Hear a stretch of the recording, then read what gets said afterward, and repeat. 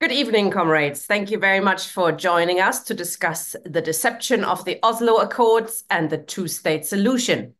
Deception? Didn't the people involved get a Nobel Peace Prize? They did. In 1994, Israeli Prime Minister Yitzhak Rabin, Israeli Foreign Minister Shimon Peres, and PLO Chairman Yasser Arafat received the Nobel Peace Prize together, following the signing of the Oslo Accords, which were supposed to create peace in the Middle East. The European Union is another entity that received the Nobel Peace Prize. Barack Obama and my favorite, Henry Kissinger. So it's probably not saying a lot getting the Nobel Peace Prize. We're discussing the issue of the Oslo Accords and the two-state solution tonight with author and commentator Ghada Karmi. Hello, thank you very much for joining us. Welcome. She'll be giving an introduction of about 30 to 40 minutes. And then we're opening up for questions and contributions from the floor. We have to finish tonight's session a bit earlier by 8:20. So if you have questions or contributions, please keep them short and come in straight after the introduction by Comrade Karmi. So without further ado, over to you, Ghada. Thank you for joining us. Okay. Hello to everyone. And I'm going to be talking about, as Tina said, I'm going to be talking about the two-state solution and the Oslo Agreement, because I think these two topics are, one could regard them as being the precursors to creating the sort of environment from which the event on October the 7th took place. Now, what is interesting about October the 7th is that this, this operation by Hamas, which has been described in different ways, either extremely negatively, but also in terms of its significance, really, for what's going on in the Israel-Palestine situation and beyond, in fact. Now, one would have thought that the events of October the 7th should have led politicians to try and draw some lessons and correct lessons about the problem with Israel, the problems created for Palestine and the Palestinians. But what it did do was revive conversations about the two-state solution. It's really most remarkable, this, that the lesson learned from October the 7th was not, as one might have hoped, a re-evaluation of the whole story of Palestine, that led us to that point, and that led us to a very, very dramatic event. Instead of sitting down and asking the question, why did this happen? How did we get here? What we've got instead is that world leaders, of course, Western politicians, are now reviving the talk about the two-state solution, a solution which never happened and is never going to happen. But I think it's important, perhaps, to review something about the two-state solution because everybody's talking about it. Now, you will be aware, I suppose, that there's an international consensus on this two-state solution. There has never been an agreement on how to resolve the conflict between Israel and the Palestinians, which has enjoyed so much support as the two-state solution.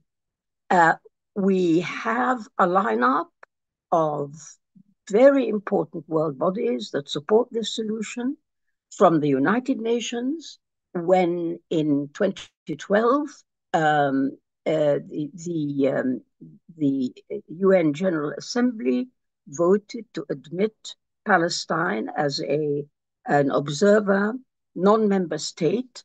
A majority of the states represented at the General Assembly recognized the Palestinian state. Likewise, the European Union supports the two-state solution, the United States, the Arab League, and last but not least, the PLO, the Palestinians representative itself. All these bodies support and recognize and have a consensus and reach a consensus on the desirability of the two-state solution as a way to resolve this long-running conflict. So that's why we need to talk about it a bit more, refresh our memories. I suppose a lot of people know about it, but we need to refresh our memories because there's so much, it's so much in the news. What is it? What is the two-state solution? Well, the two-state solution proposed a division of historic Palestine, mandate Palestine, however you want to like to think of it, dividing it into unequal portions, 78% going to what is the Israeli state, and then 22%, which represents the post-1967 occupied Palestinian territories, which form 22% of the original Palestine, that those Palestinian territories then become the Palestinian state. So those are the two states in the two-state solution. Now, when we examine that really a bit more closely, we realize this solution is a nonsense. It's never got anywhere and never will, for very, very good reasons.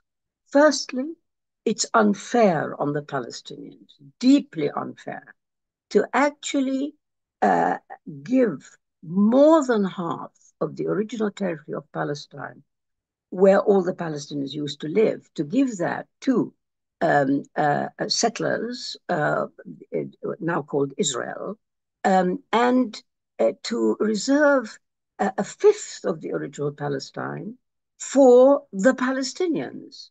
Now, you don't have to be a genius to see immediately that 22%, even if it happened, cannot possibly accommodate the Palestinian refugees.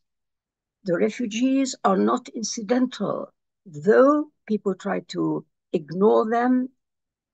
Western politicians don't want to talk about them. Israel doesn't want to talk about them. The reality is they are the very core of the Palestinian story. 5 to 6 million refugees living in UN refugee camps, and many more millions living in exile, people like myself. So altogether, these people need a solution. It cannot be met by 22% of the original Palestine. So on those grounds that there's no right of return, unfair division of the land, this is not acceptable. However, there's a second extremely important reason why the two-state solution cannot happen and hasn't happened. That is because logistically, it's very difficult to see how it can happen. If you look at the map, of Israel's settlements in the occupied Palestinian territories, it immediately becomes clear there is no territory on which to establish the Palestinian state.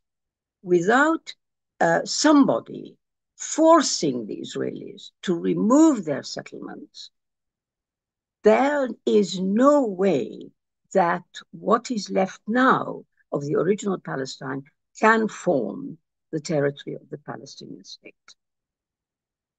Now, thirdly, as if those two issues I've just raised were not enough, Israel itself has turned this down. No Israeli leader has ever accepted the creation of Palestinian state. No Israeli leader accepts the two-state solution. So why are we talking about this? Why do Western states continue to talk about the two-state solution? All right, well, let's just refresh our memories a little bit because it's because of the importance of that's been accorded to this solution. We need to go back a little bit to see how it came about. Well, it really came about in a series of steps. Uh, the 1974 Palestine National Council, that is the parliament in exile, if you like, of the Palestinian people, in 1974 stopped talking about total liberation of the land and started talking about setting up an authority on whatever land was liberated.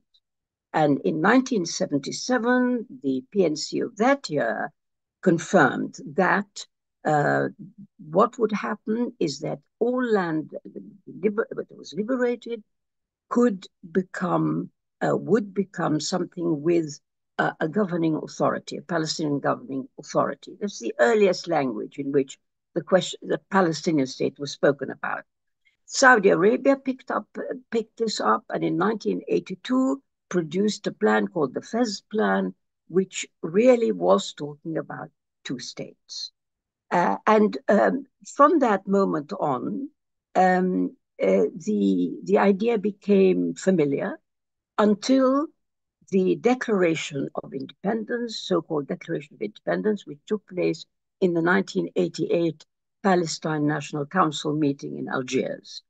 That declaration spelled out that there would be a Palestinian state on the 1967 borders, 22% of the original Palestine, and it was coupled with recognition of Israel. Those are the steps that led to the idea of something called the Palestinian state on the 1967 territories. And that, of course, formed the basis, the substrate for the Oslo Agreement. Now, the Oslo Agreement, and I apologize if people know all this stuff, but I think it's important to go over it again, even if you know it. In 1993, something called the Oslo Accords were drawn up between Israel and the Palestine Liberation Organization, the PLO. So, in other words, the two parties to this Oslo Accord were a state on the one hand and an organization on the other.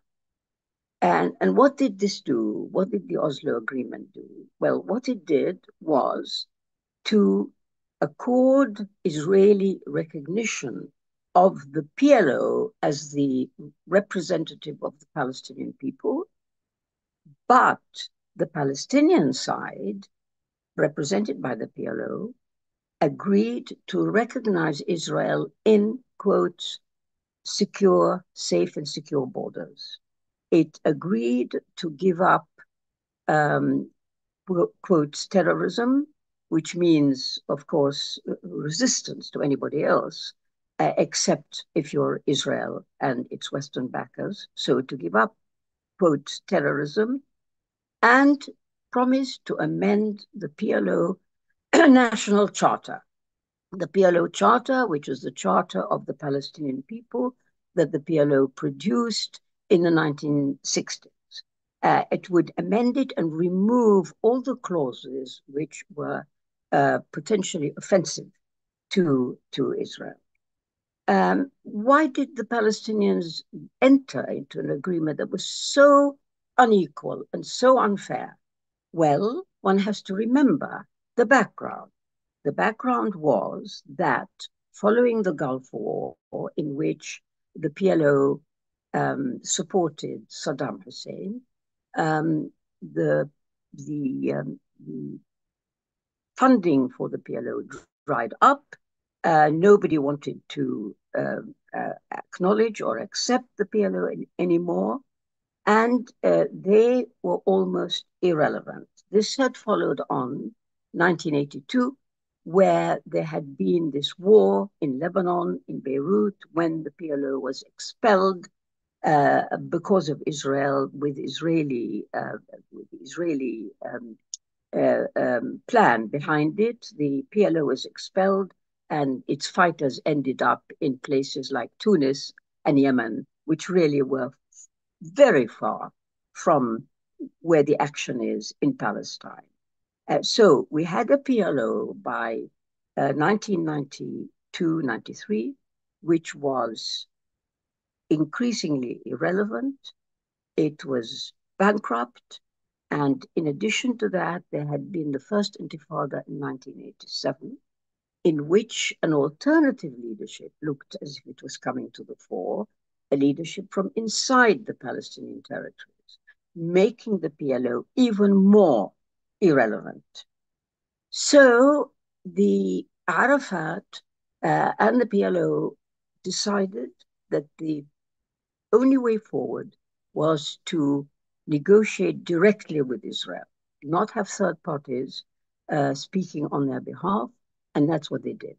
There were secret negotiations in Norway, which then led to the formal drawing up of the Oslo Accords.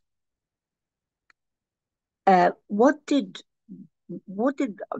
both sides, what did either side get out of the Oslo Accords? Because there is something for both sides. On the one hand, as far as the PLO was concerned, they were back on the scene. They were relevant once more, and they would be able to steer the Palestinian political process from then on. At the same time, Israel's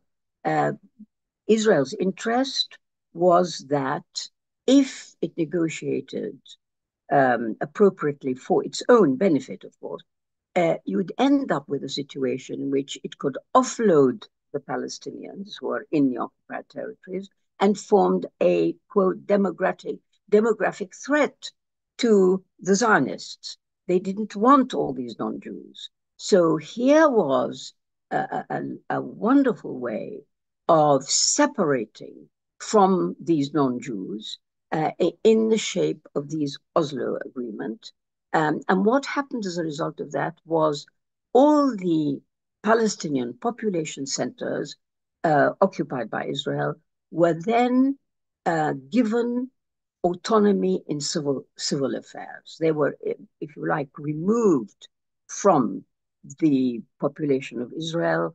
They had their own authority, which was the Palestinian Authority, which ran the civil affairs, not political. So that was good for Israel, separation. At the same time, of course, Israel retained control of all the borders of this so-called autonomous area, sea, land, air, all under Israel's control. So it was a very cheap way for the Israelis to offload the Palestinian areas and the Palestinian population. But you know, behind that, one has to ask: did Arafat not know that? Did Arafat and the PLO not know that that's what Israel wanted and that's what would happen? Well, in my opinion, they did. They did know, but they got to a point where Arafat had a conviction that if the PLO could get a foothold in Palestine, albeit in the occupied areas, if the Palestinian movement could get a foothold, then this foot in the door approach would advance Palestinian aims, meaning that like in the old story, the salesman who's trying to sell you something puts his foot in the door so you can't shut the door, talks you into having a look at whatever he's selling. You then say, all right, you can come into the hallway. which he does. And then after a bit, he goes into the kitchen. And then after a bit, he goes into other parts of the house.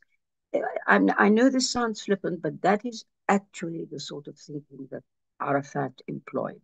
And to him, it seemed this was the only way to get the Palestinians back into Palestine. So the results, of course, of the Oslo Agreement were not good for the Palestinians at all. Israel never kept to any of its deadlines or undertakings under the Oslo Agreement. The Area A that it conceded had no sovereignty of any kind. And as I pointed out before, all borders were controlled by Israel. And the settlement building carried on. So, in fact, therefore, by 2023, by the time of October 7th, what we had was a Palestinian territory full of settlements, in which no possibility of a Palestinian state could be envisaged, and in which Palestinian rights had been so downgraded by recurrent so-called peace process negotiations, which only benefited Israel and didn't benefit the Palestinians, who saw their rights downgraded. And I just want to read, if I may, a very short extract from my new book, One State, which goes into this whole issue. I just put it like this, that the Palestinian strategy in Oslo, I've described it as a despairing strategy to salvage something from which to regenerate the remnants of Palestine, even though the price was high. Without this sacrifice, it seemed to Arafat and his successors that Israel would finish what it has started in 1948. The destruction of the Palestinian people, the loss of the land that remained to them, and possibly their total expulsion. That matters should have come to this pass of a people forced to delegitimize their own national cause, renounce their legal rights, and recognize the theft of their land by others as legally and morally acceptable, as implied in Palestine's recognition of Zionism, is the stuff of tragedy. So I really feel that construction is the one that is closest to the truth. One thing that has emerged from all this, and that is the issue of Israeli impunity. It has to be very, very clearly understood that the whole process of peacemaking, whether it's Oslo, whether it's two states, whatever it is, the flaw in it is that you've got asymmetrical parties where the power is on one side and not on the other. Secondly, that Palestinian rights, as I pointed out, had to be downgraded to make any kind of settlement possible. And thirdly, the thing that we really, really must never forget, and which helps us to understand the horrific events of today in Gaza, and that is Israeli impunity.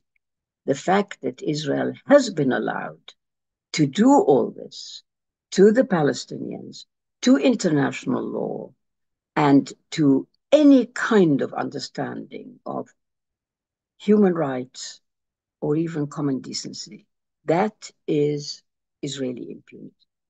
So I'm thinking perhaps it's best I leave it there. I'd be very happy to answer any questions. Brilliant. Thank you so much, Ghada. This was very, very well structured, easy to understand. Thank you for reminding us how the Oslo Accords came about. Comrades, if you have questions or comments, please click raise hand or put your questions in the Q&A, and I can read it out for you. A couple of questions for you, Ghada, to get the ball rolling. Your solution, as your book implies, is one state with presumably rights for all, a democratic state, which opens up a similar problem, though, isn't it? When you mentioned the asymmetric issue, why would Israelis give up their privileged position and allow Palestinians to have equal rights? Could you just outline your solution to this problem, well, the situation, really? Yeah.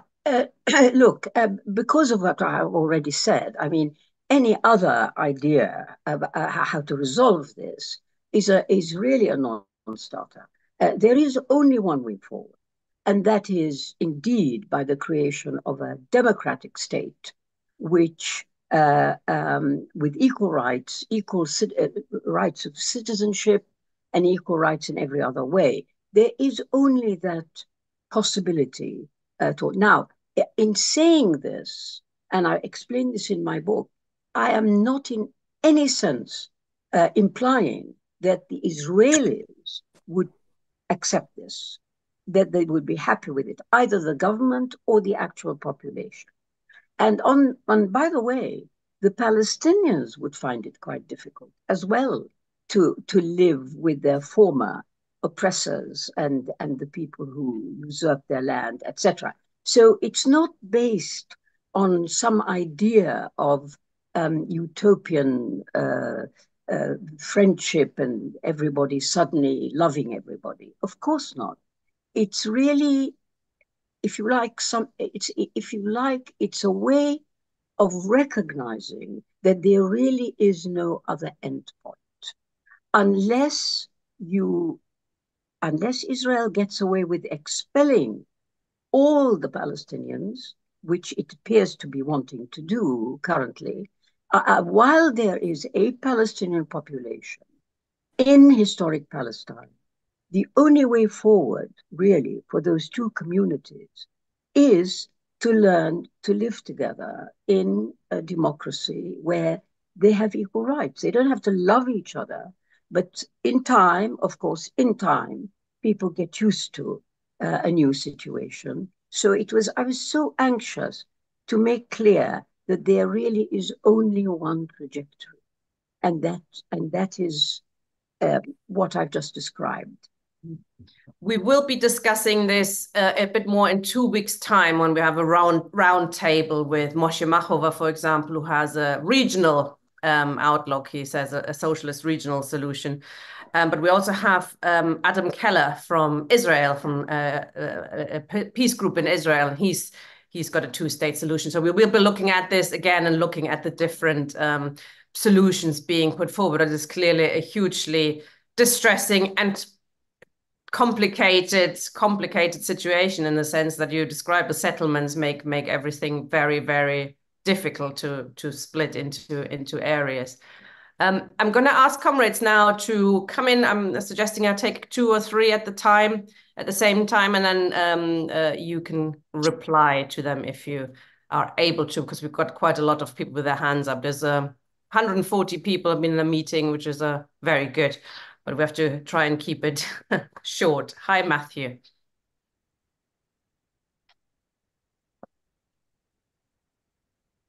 Oh, you're muted still.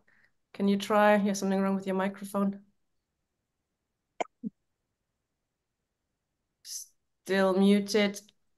I'm gonna ask Pamela and maybe see if you can work it out. Oh, thank you very much, Ghada. Very interesting analysis. So my first question is about the role of the Arab states, and particularly, I think, the role of Jordan and what happened there, because I'm not very clear about those early days of 1948, when I think Jordan was in charge of the refugee camps after the Nakba. Secondly, what happened to the idea of Arab socialism? So what we are seeing now, that it was left to South Africa to take Israel to the International Court of Justice, and not Saudi Arabia or any of the other Arab states. And in fact, it appears that Saudi Arabia is actually on the side of Israel and not on the side of the Palestinians. And is that, I mean, I'm assuming that's part of their relationship with the United States, but where they are dependent on the sales of their oil, or maybe not so much, because I think US may have independence in terms of oil, but certainly in terms of United States control of the Middle East and the Arab region. Is that why? Or is it also to do with the Sunni Shia split between Saudi Arabia and Hamas? So that's my first question, is to try and understand the role of the Arab states a bit more. And my second question is actually to do with what I understand to be Moshe's position. And I don't know if you want to discuss that now or in a couple of weeks. So Moshe says, well, actually, unless and until there is another Arab socialist revolution, the Palestinians are being completely abandoned, by everybody, really. And that is, something we should be talking about and working on. So that's all for now. Thank you.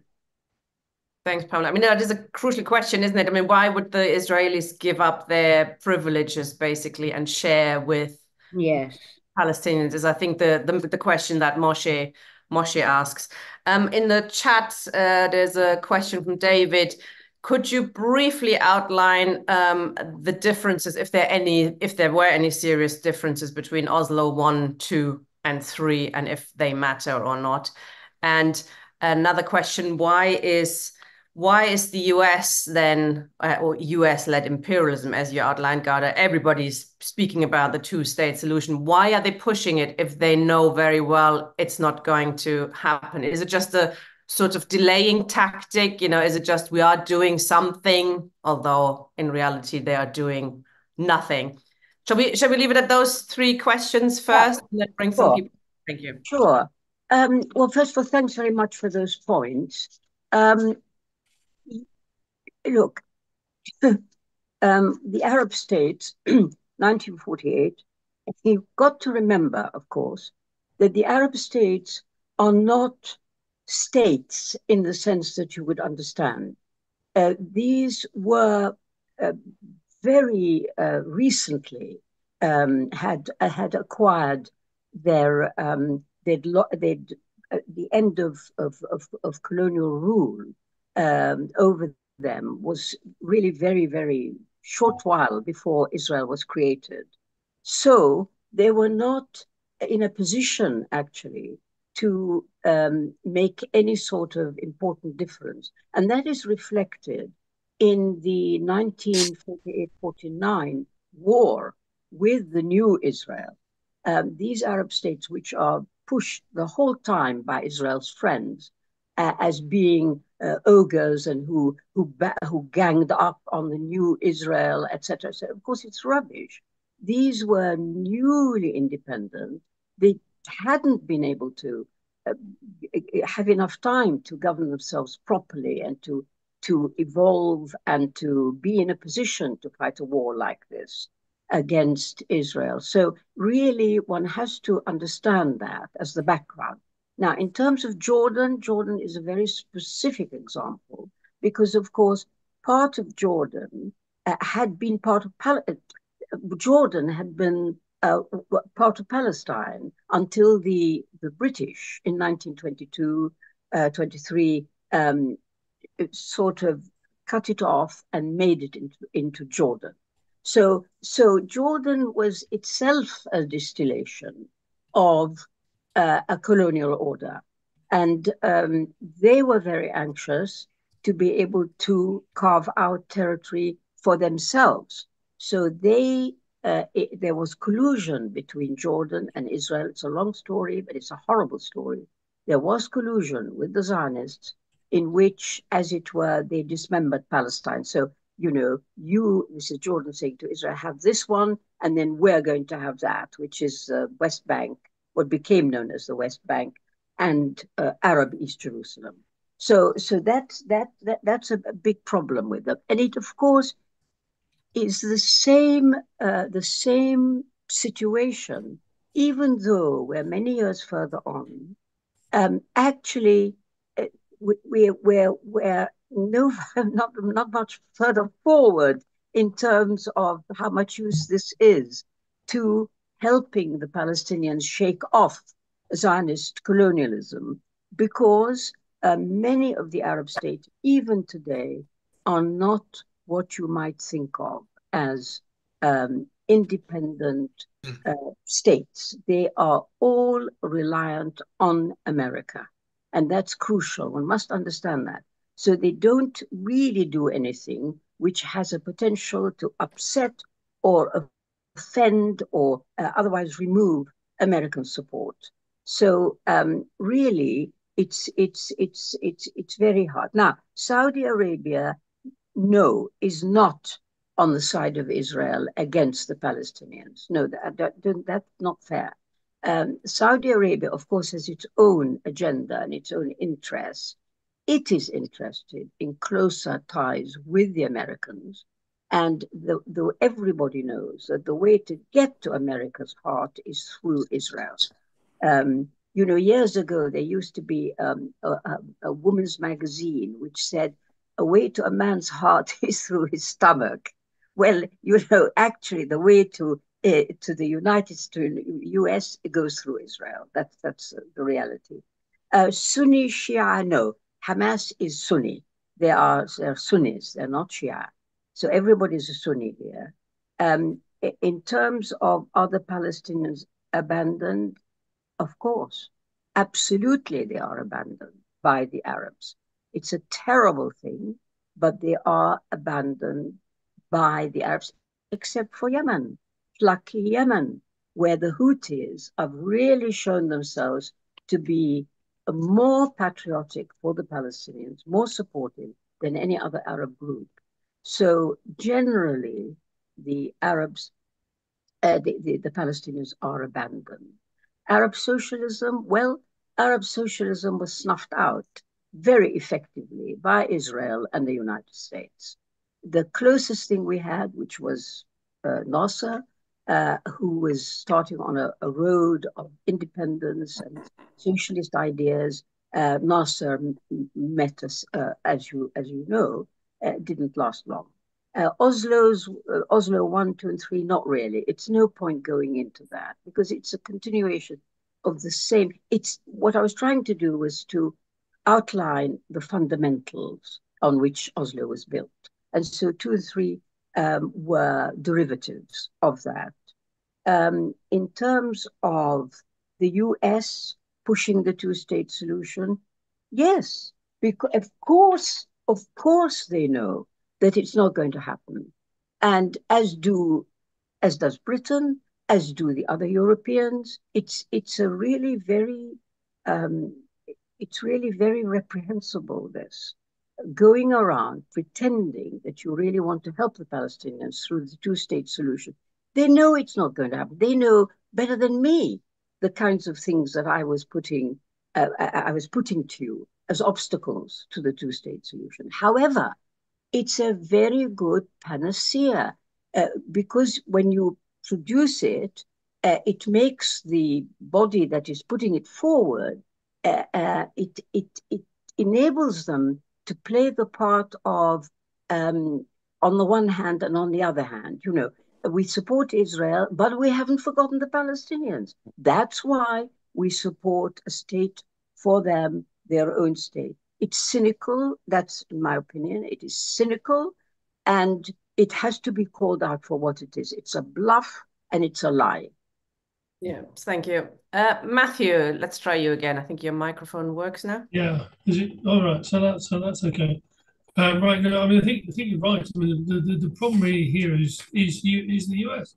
I mean, the US has said that it's actually passed a law in 2008 saying that Israel must have the military ability to defeat at least two of the local states, and it will supply huge amounts of weaponry. I mean, the current assault on Gaza is entirely supplied by Joe Biden, who supplied 10,000 tons within the first few weeks, a couple of months. Including most of the ammunition that's been fired at Gaza has been supplied directly from the US. And this, of course, is, as you say, also, of course, extends to the all the local states. I mean, the Gulf kingdoms, I think Qatar and the UAE were found to be trying to run a road supply network to Israel via Saudi and Jordan, which has stopped. Obviously, it was the news to the Jordanian masses who tried to get it stopped. Obviously, but I mean, these people have zero interest in Palestine or Palestinians. And the problem is also, of course, the many of the settlements in the West Bank are actually financed directly from the US and have even US citizens engaged in running them. So, I mean, it essentially locks into that, the actual imperialism itself. And so, I mean, really, the solution, if you like, is not local. The solution actually is in the US, which is why the current protest movement is so encouraging. That actually Jewish youth, in particular Arab youth and so on in the US, are now protesting in great volume against this. The fact that the US is actually itself running a genocide. The other thing, of course, they've done is that they've moved a resolution in Congress to try and take reprisals against the South Africans for having the temerity to raise the question of genocide against in the ICJ. So, because obviously South Africa has a free trade arrangement with the US, and they said, well, okay, seeing as you've embarrassed us by this, effectively, because obviously when they charge Israel, they are charging the US. It's the same, it's virtually the same thing. That we will cut off your trade access. So all these things are interconnected. So yes. Thank you, Comrade. Malcolm, please.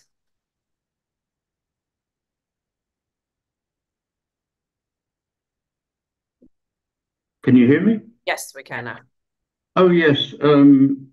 I would just like to ask. I mean, what has always struck me as strange about this whole business is that how so many people believe black is white about the whole thing.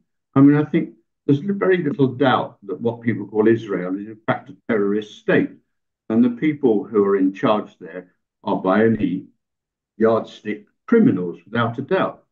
And so, why is it that so many people think the opposite is true?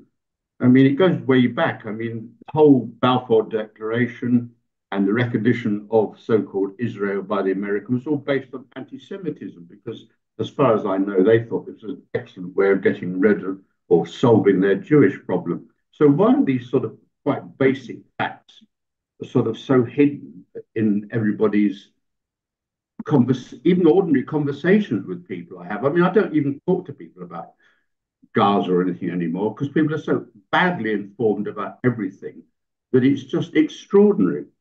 And as for the Arab states, I mean, the huge demonstrations we've seen show that the people in the Arab states certainly don't support the line of their leaders. But another interesting question is, why is what I suppose you could call an Arab state actually a sort of dictatorship? I don't think there's a single thing that couldn't be called dictatorship. I mean, it seems to me that the Palestinians are sort of almost irrelevant to this because they were just in the way and just got bulldozed out the way by the Zionists. I mean, that seems to what happened, and nobody seems to have noticed this. And so everybody goes, oh, the bulldozer driver has got all the rights in the world. And it seems to me that where the Palestinians lost out is they weren't any good at propaganda, whereas the Zionists were absolutely brilliant at it. And they still are brilliant at it. And I can't understand why anybody would ever think a two-state solution makes sense, because even if you look at the map produced in 1936, I think it was by the Peel Commission, have I got that right? Am I remembering it right? That didn't make sense. And of course, it was rejected by the Palestinians at the time, and very much supported by the few Zionists that happened to be living in Palestine at the time. I'm sorry, that's not really a question, but a range of sort of ranting, I suppose. But thanks, Malcolm. thank Ghada, you. shall I ask one more person to come in, or do you want Yeah. to? Yeah. No, that's all right. Okay, Sudi, please. Thank you so much, Tina. Thank you, Ghada. Very, very, very interesting meeting. My question is, although I believe like you that the two-state solution doesn't work, and I have always been a proponent of a one-state solution, but what my question is that it as Oslo Accord, why did they ignore the Palestinian in Gaza? Why would they? Were they thinking why PLO didn't do anything about the people in Gaza? Because if you ask about the Palestinians, they would say, okay, three-state solution it should be. In which Israel is the local agent for US imperialism. And that's a well-known analysis and description of Israel's role. Now, in that sense, you can understand that the United States, having maintained this settler colony, feels it's very important for the US to maintain this state, not as a member of the other states of the region, but one with, quotes, a military edge. So always from the beginning, when Israel was being armed by the West, they armed it with the aim of making it militarily superior to the people around it, which is a big giveaway of what Israel was there for. And so that is certainly true. Now, in terms of South Africa, yes, I can see which is clear, that South Africa exposed this whole rotten setup by going to the International Court of Justice and raking over all the details and making them clear and publicizing them. It's a very, very big embarrassment for the United States and the West, because that's what's behind Israel's genocidal activities, the support it receives from the West. So South Africa, it's much easier to try and shoot the messenger, as is usual with Israel's friends. You shoot the messenger and you don't bother about the message. So that is spot on. Now, in terms of Israel, a terrorist state, and so on, why are people fooled? And these Arab well, first of all, the Arab populations do not agree with their own rulers. They have supported the Palestinians all along, and particularly now. So there is a complete disjunction between the Arab populations and the leaderships. Why are they dictators? Because it's very important for the West.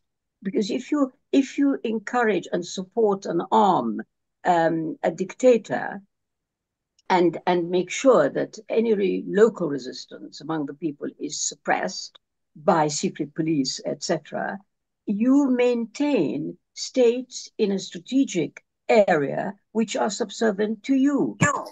So that's why, so many of these Arab states are not what you might think. They really are subservient to America, and are in position and in power because of America and because of American support.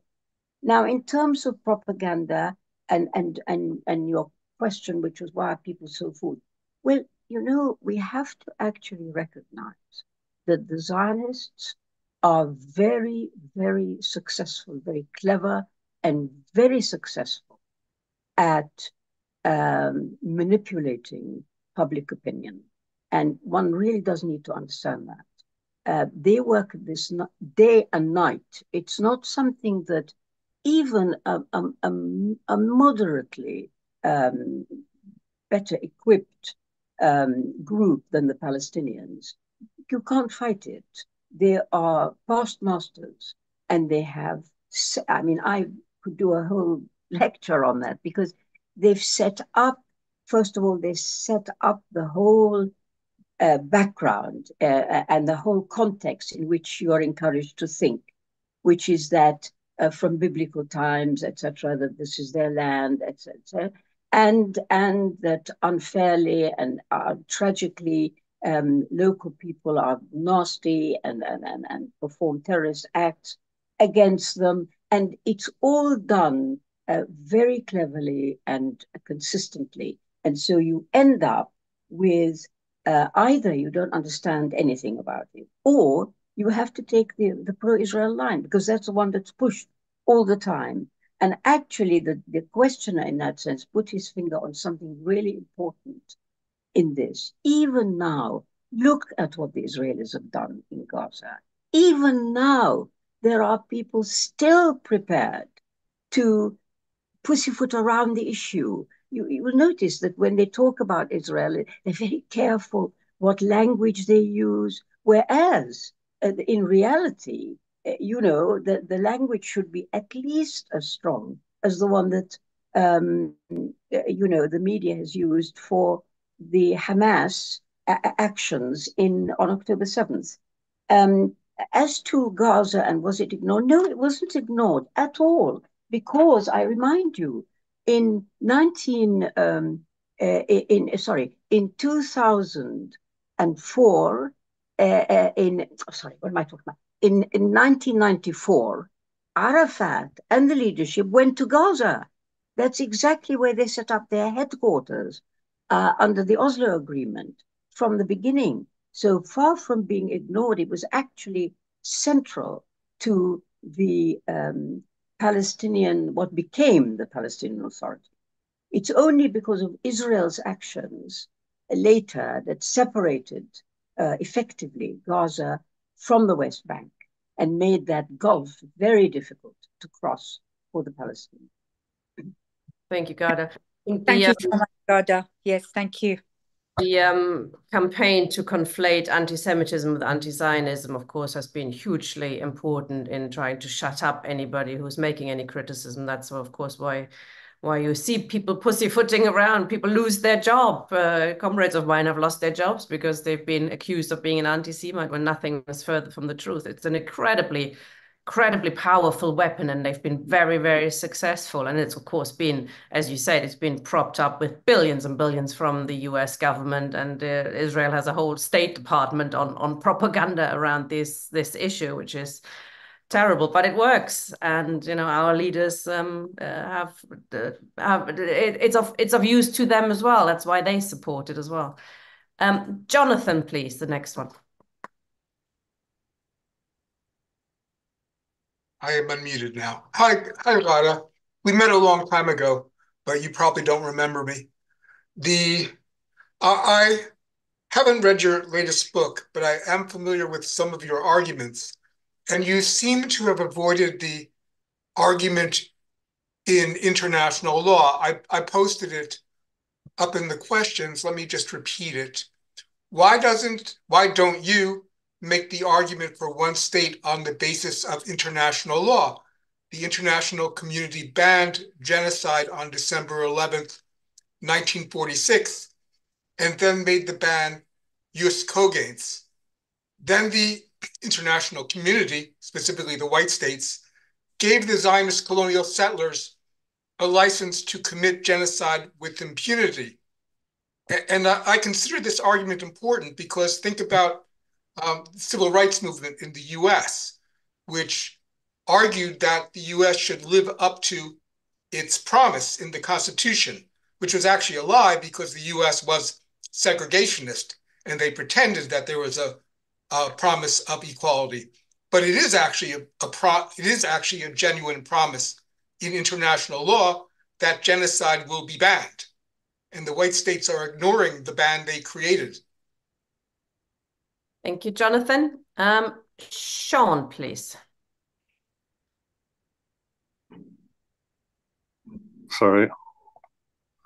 Thank you, Tina, and thank you very much, Ghada, for a wonderful talk. Just a couple of points I'd like to make, see if you would respond to them at all. Back in 2005, you remember when they removed 9,000 Jews from Gaza, and the uproar over that. So one can imagine like what the uproar would be like when they tried to remove 750,000 settlers from where they're settled now. And these are not very nice people, like, you know, like most of them are Eastern European. So where are we going to put them? In Utah or some such? That's probably anti-Semitic to say that. Like, the other point is that Oslo, like just about every other peace negotiation coordinated by the USA, from my understanding of it, the agenda was agreed between the USA and Israel. There may have been some sort of an early negotiation, but the final agenda was between Israel and the USA, and the Palestinians were sidelined on that. So hence, whoever sets the agenda effectively wins the game. Thank you very much. Thank you. Okay, Ghada, I think maybe you want to reply to those. Yeah, sure. Sure. Look, the point you make about international law is actually very important. But I can point you to something in international law which is even more, should be more effective, if at all possible, than genocide in terms of Israel. I'm talking about in relation to Israel.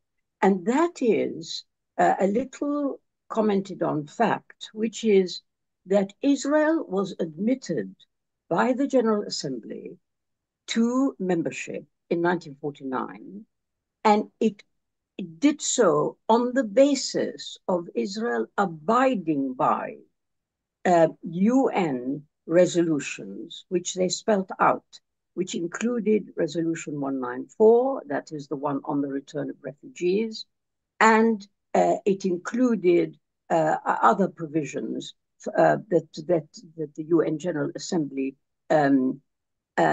insisted that in order to become a member of the UN, you have to actually say and undertake to support those and comply. Now, it has been very much a thought, certainly on my mind, and maybe others, that really Israel has shown itself not to abide by the terms of its membership, and therefore should no longer be a member state.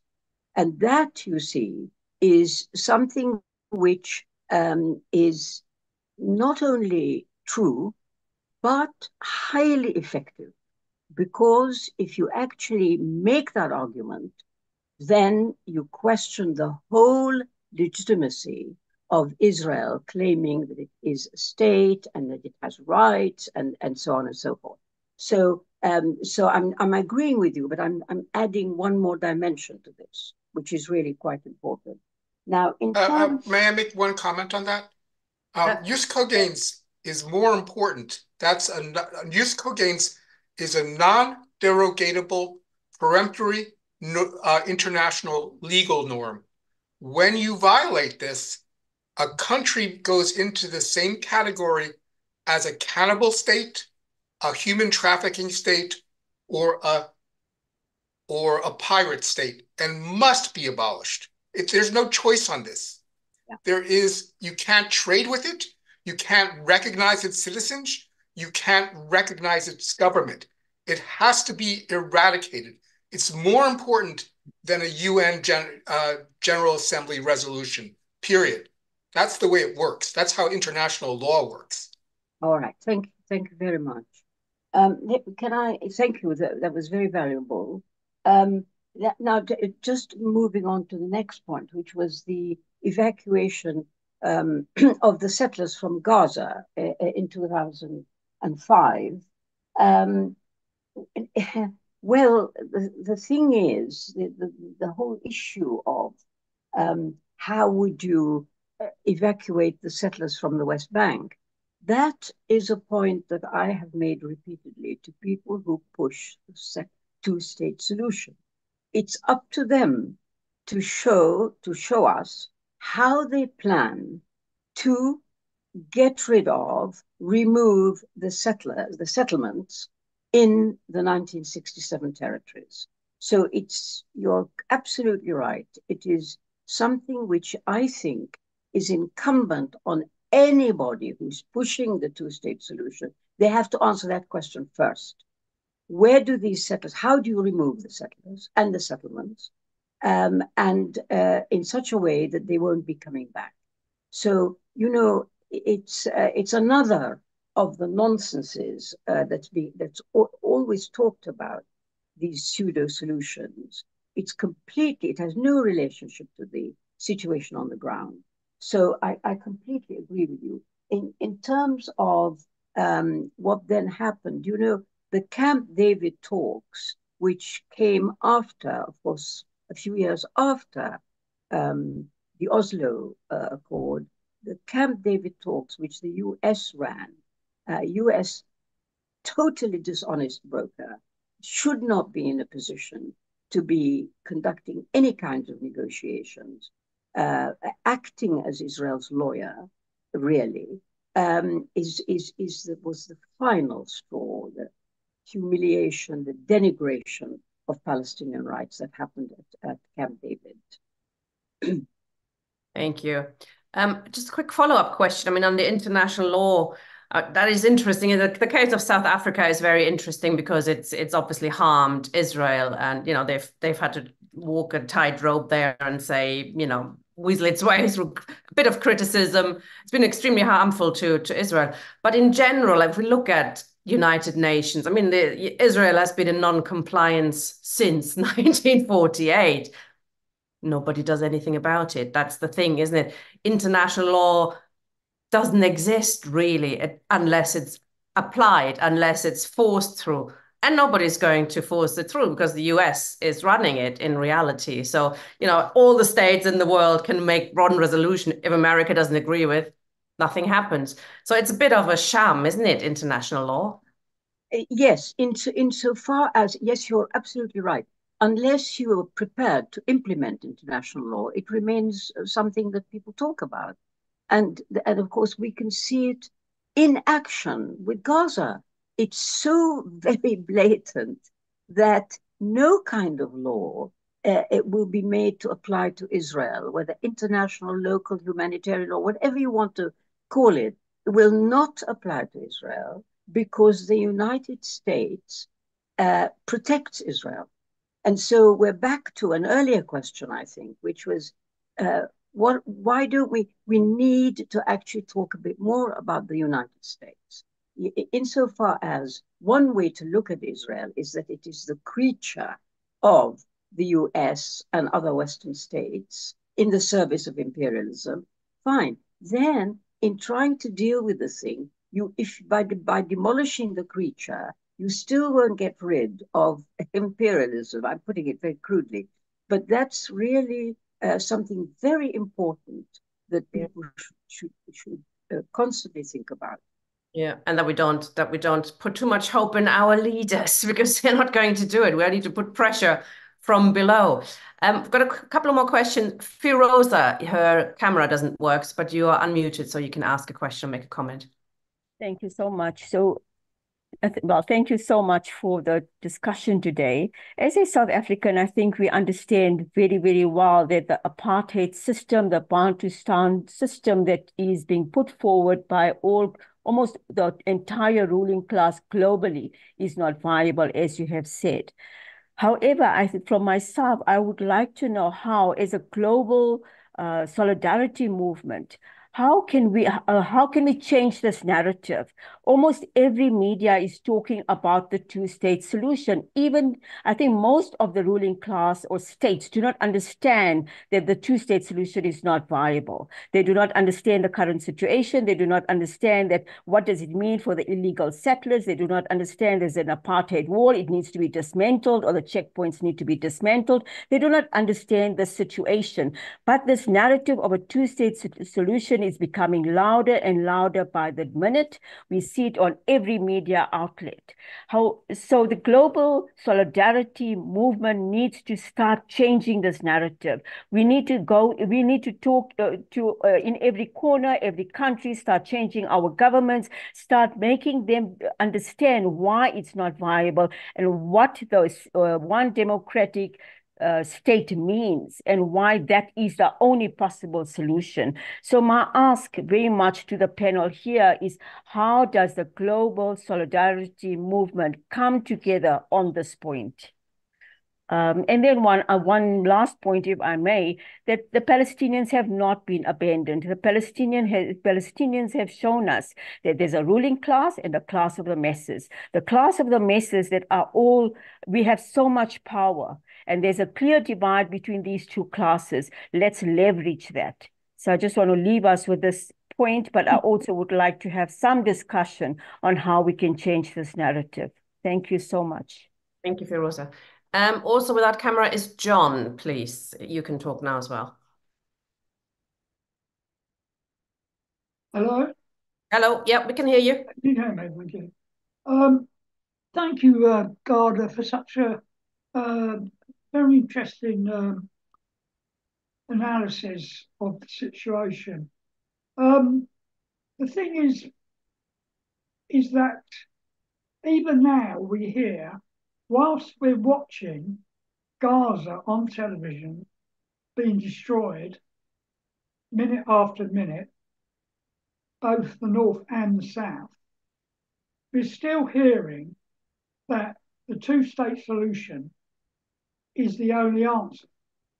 We're even getting the most absurd, because I've heard these solutions that have come out. One is that the United States and Saudi Arabia, Israel, and Palestine, they'll leave out Hamas, of course, but when I say Palestine, the PA, and those countries will basically what they're saying is that Saudi Arabia will rebuild Gaza if Saudi Arabia give an assurance that they will recognise Israel. And then just the other day, we get something around the lines of that Egypt will rebuild Gaza. And they're saying this whilst it's been destroyed in front of their very eyes.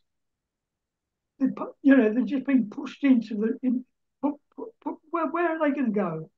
We've had Jordan send tanks, to the border, not to support, the Palestinians, but to keep the Palestinians out.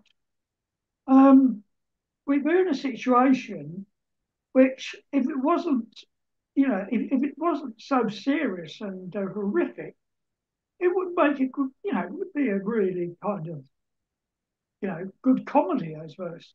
But the other thing I wanted to say is that this idea of the two-state solution has been going on for so long.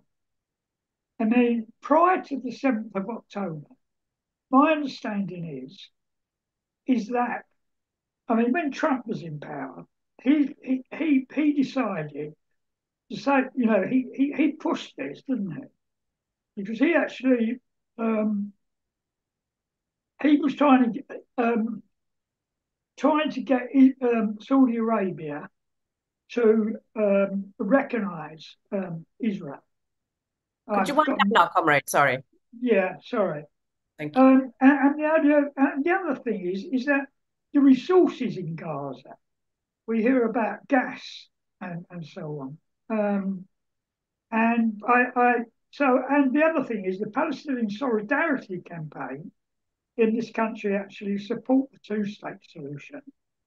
But we in Brighton, where I live, we don't support it. And I also wonder how many Israeli and Palestinians now support it. Okay, thank you, Ghada. Thank you.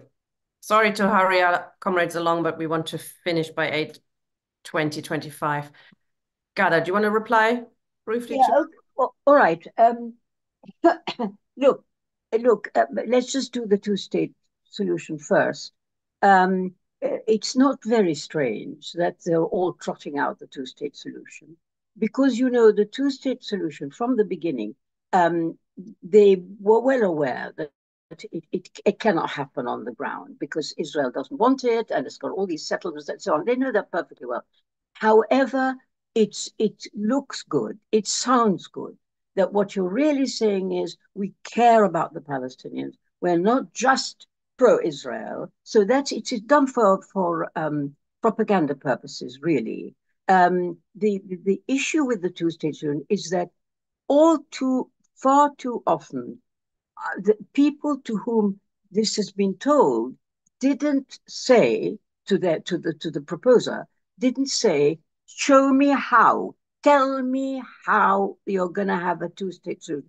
Tell me how you're going to remove the settlements. Tell me how you're going to remove the settlers. Show me. If you can do that, then I'll start thinking about it. Until then, not interested. That's really what should happen. And of course, more voices are being raised now for very obvious reasons. The Gaza disaster tragedy is so blatant, it is so appalling that ordinary people, public opinion, is swung against this sort of propaganda, and so they try ever harder to promote the idea that they actually care about the Palestinians. In reality, of course, nobody wants to dismantle Israel, which is really what should have been the conclusion from all this. You've got to dismantle Israel. Otherwise, all this is a waste of time. So that's that. In the question of PSC. Let me just say quickly. PSC's position is that they cannot produce a solution themselves unless the Palestinians say so. So at the moment, the only Palestinian representation you have is the Palestinian Authority. And the Palestinian Authority stands for a two-state. I think that's the explanation they would give. In terms of rebuilding Gaza, of course the Israelis would be, and their sponsors would be delighted to get the Arabs to step in. They're not responsible. They were never responsible for the destruction of Gaza. Only Israel is responsible for that. But how wonderful it would be if the Arabs would step in and foot the bill. Well, I can only tell you that it's not going to happen because the Arabs are well aware of all this and they are not interested in coughing up. So in terms of now back to the comrade from South Africa, I couldn't agree more with you. There has to be a global movement. It is something that this whole Gaza tragedy has shown up. It's that there does exist a global movement of peoples, quite aside from their governments and their representatives, an independent opinion which says they know what's right from wrong. They can see what's black and what is white. And hence, they really want to make a difference. And this is an energy, a movement which must be mobilized. It really must. And it's utterly important. That's where I think the future lies. Now, as to how we do it, how it happens, we have a problem.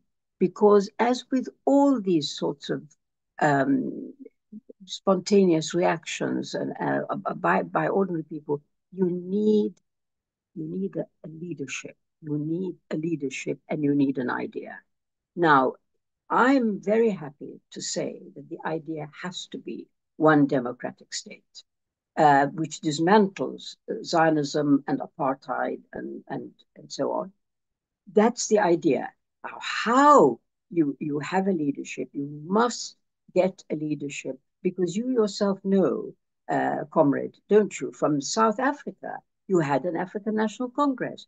The anti-apartheid movement didn't just do its own thing, irrespective of nothing. They knew that there was, and they followed a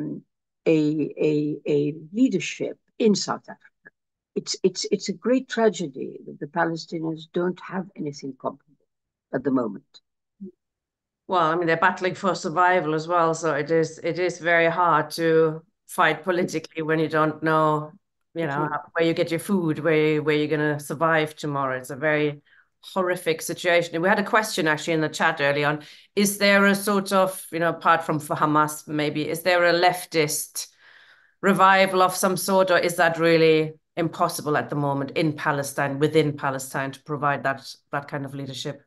No, it's not. It's not happening. It's not possible because we are at a slightly earlier stage in this struggle. That's the stage of survival.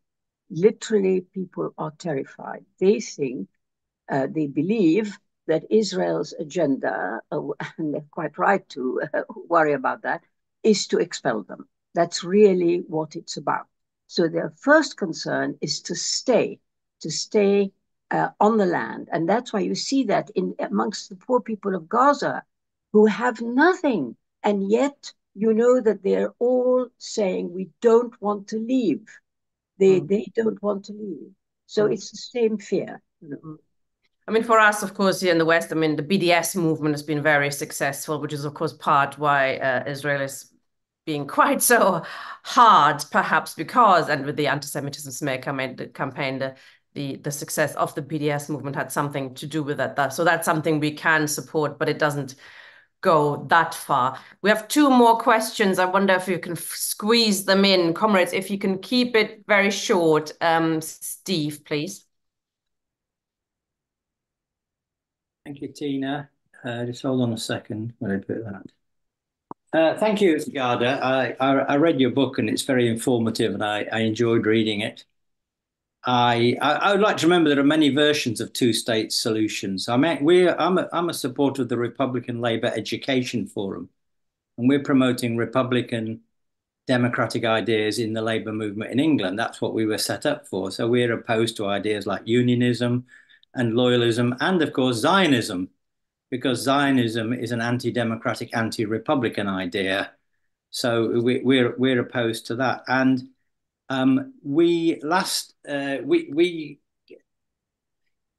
this whole thing about the two-state solution,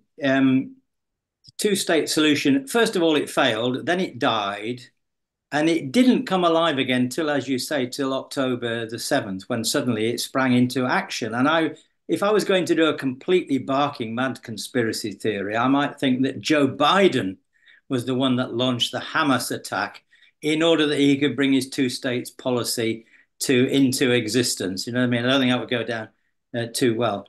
But obviously, two states is basically a Zionist policy. It is about legitimizing partition.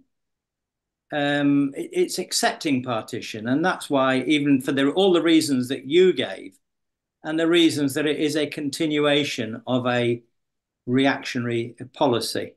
Now, on Monday night, and this is a kind of question, we had an LLA trade union meeting. We passed a resolution against two states.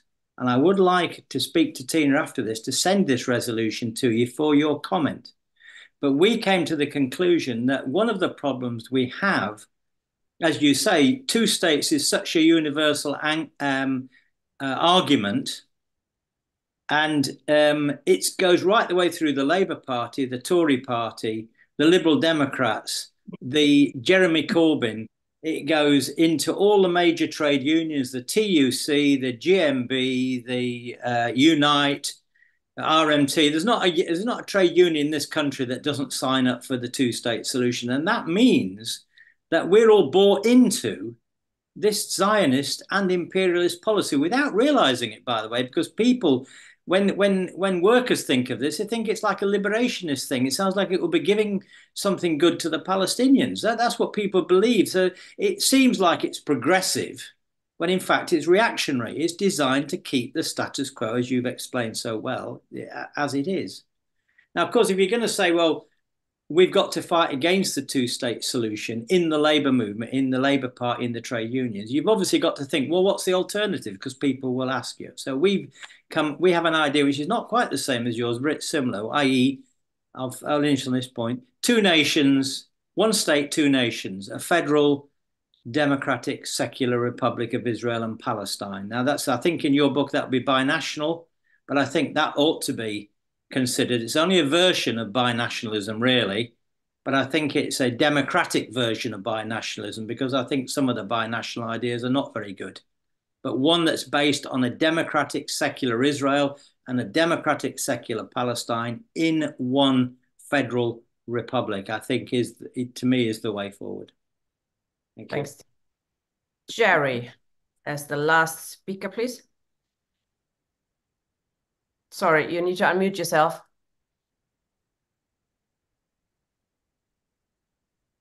I'm very encouraged by this discussion. I think it's very progressive. Just a few points. I do think that the initial UN resolution that set up the State of Israel allocated something like 57-43 between the Jews and the Palestinians, although obviously the Palestinians were the vast majority at the time. And I think the 80-20 is the 67 version of what was left. The other major point I'd want to make is getting rid of the apartheid state is really not a solution, and it wasn't a solution in South Africa either. Okay, very well, we got rid of the apartheid state in South Africa. South Africa is now the most unequal country in the whole world. The black masses in South Africa are now actually worse off than they were under apartheid. But hey, you've got your democratic right to be a billionaire, and you've got one black billionaire there, and that's good enough for us. So, and the Hamas have some millionaires themselves in exile. So, I'm for a multi-ethnic worker state there, which can only come about through revolutions in the Arab states. They will have to overthrow the Israeli working class themselves. In my view, are overcome by chauvinism and white supremacy, although there are principal oppositions within it, but the principled oppositions are quite small and marginal. So I'm for a democratic. I'm for a multi-ethnic worker state as part of a socialist revolution there. I don't think a binational workers state is going to work at all. That was a solution that I did once consider myself, but I think it's going to take a more internationalist approach to it to solve those questions. Thank you. Thanks, Jerry. Ghada, when you're replying now, it'd be great. You could also sum up the discussion, perhaps, if there's anything you'd like to say to bring this meeting to a close. That was the last contributions from the floor. So over to you. Right. The question about Zion, the first thing was about Zionism, and it was two states or partition, a Zionist idea.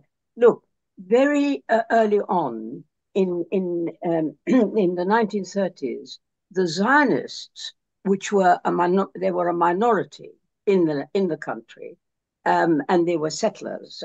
They were people who'd come in from outside. Were desperate to get some kind of recognition or legitimacy. So partitioning the land in those days was something very positive for the Zionists. However, since that time, and since we got a state of Israel, Zionism does not actually wish to partition the territory. It should be clear by now.